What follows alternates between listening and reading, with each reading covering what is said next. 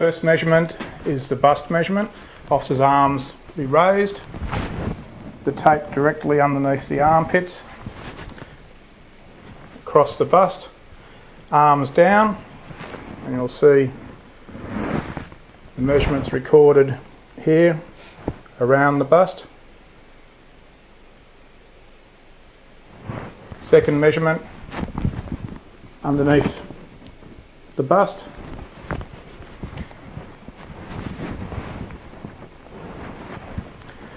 Measurements recorded, the tape not firm, 1 finger, 2 fingers beneath the tape, ensuring it's not twisted at any time during the measurements.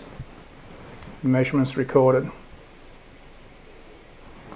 Third measurement is waist at navel.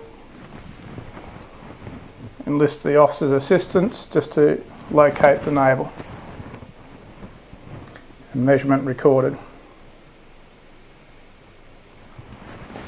Fourth measurement is the clavicle, or the little notch in the neck bone system here. Taped, located, drop straight down, again to the officer's navel. Measurement recorded. Next series of measurements of the officer, the back to you, across the shoulders. This measurement typically would be where the shirt seams are of the shoulders. It's the actual shoulder blade points of the bone to bone. Tapes run across the shoulders. Measurement recorded. Final measurement is from the top of the vertebrae. The tape located on top of vertebrae.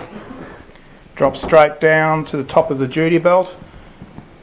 If the officer is only wearing a trouser belt and not the 50mm or a duty belt, then allow additional finger thickness above the dress belt, and measurement recorded.